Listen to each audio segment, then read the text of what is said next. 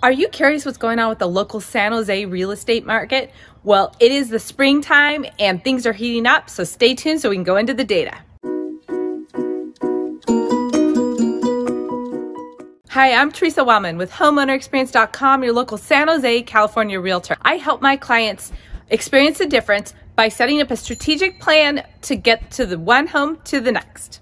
So today we're going to talk about the local market and actual real data, and I'm going to go into a little bit more detail about supply and demand and how that fuels the market. So jump into the computer with me to look at the charts. So if you watched last month's video, you saw that I pulled this up for historical purposes, mostly for this yellow line of inventory.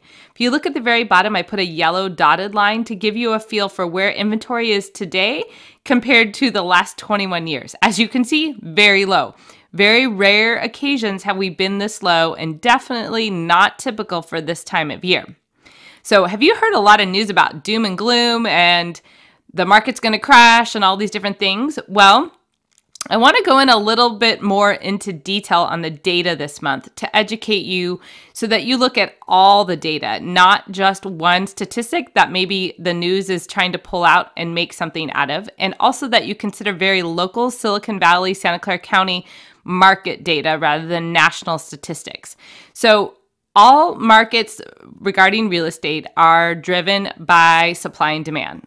Pretty much most markets in the way a free market is supply and demand.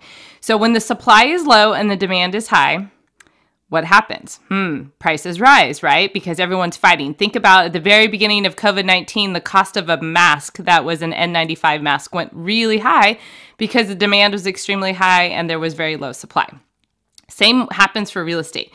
So again, going back to that yellow line, our inventory or our supply, we have a low supply, but pretty good demand. So let's go into the numbers and talk about how this is fueling our market and how I don't see doom and gloom coming, but rather very strong market factors driving this market.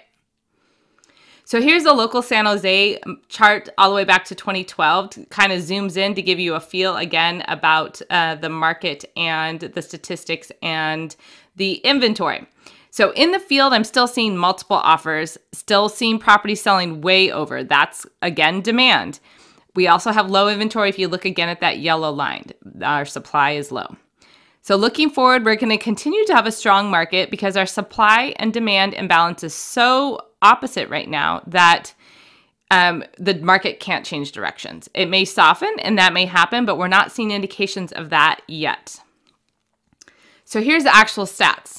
March 2021, the average price closed 11% higher compared to actually the year before as well as the month before. So there was a little slowdown in the off season of the fall and winter. That's typical. We've had a very sharp increase in prices, and that has shown that difference of 11% from February to March.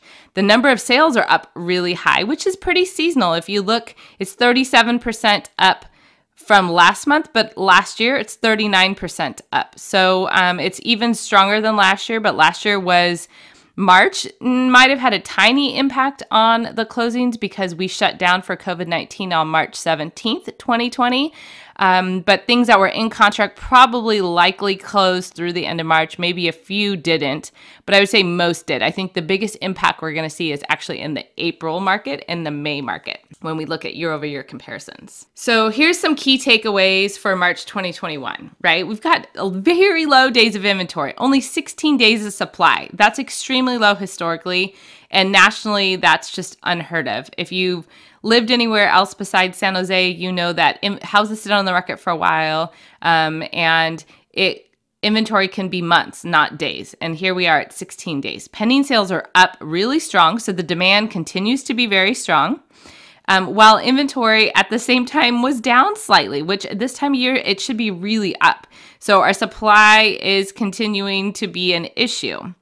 And the percent of inventory in contract increased. If you look at that, we have 73% of single family homes are in contract. Wow, that means 73% of the ones that are up for sale are already in contract. That is an extremely high number. Last month it was 66%. Again, showing the demand is strong and actually increasing, not doing the opposite.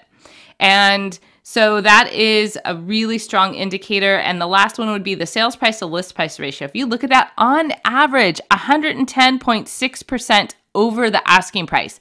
Do you think we have a supply and demand problem when people are willing to pay 10% over the asking price just to get the house? Yes, we do.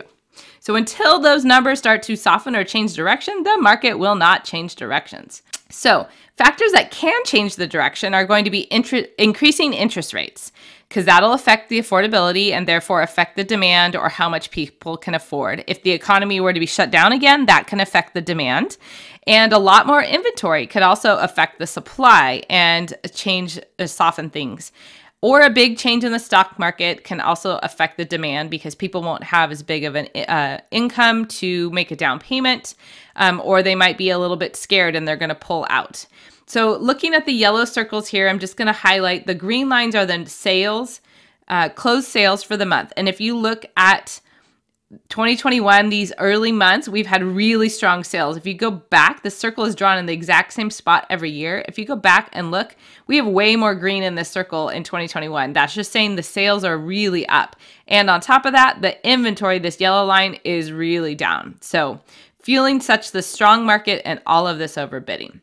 Now, interest rates did increase a tiny bit, but tiny bit. Again, thinking perspective, we are very historically low, and economists are saying maybe 3.5% by the end of the year. So still going to be extremely affordable and at record levels throughout the entire year. The stock market is not showing any signs of changing direction.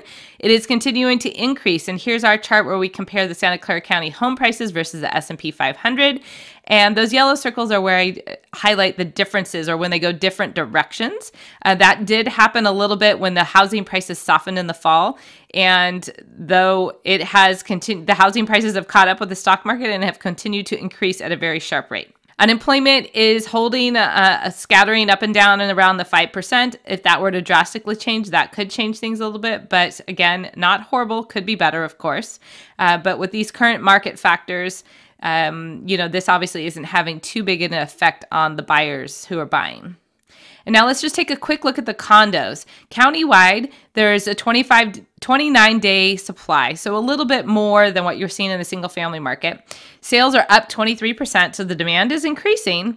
The market is pretty strong, but inventory will also increase 14%. So they're only seeing 102.9% of asking as opposed to the 110% that you see in single-family homes. So supply versus demand is still indicating a seller's market, but the imbalance is not quite as sharp as in the single-family home. So if you're in that $1 million, $900,000 price point, I highly suggest you consider townhomes. It won't be quite as competitive and exhausting to search for your home. All right, so next let's talk about if you're interested, what's the difference between a buyer's market and a seller's market and how to tell the difference. Watch that video I put up there on the screen. Or if you're looking to buy, make sure you prepare and start with my home buyer checklist video. Thanks for watching.